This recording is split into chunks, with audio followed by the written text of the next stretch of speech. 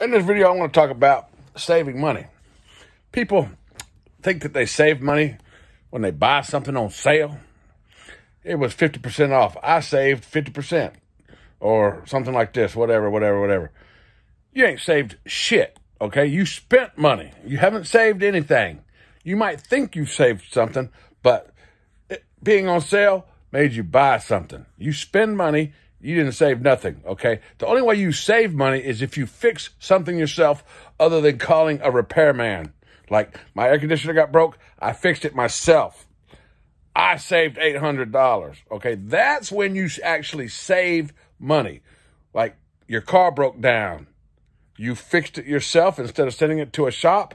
You saved a lot of money because you did not spend, you know what I'm saying?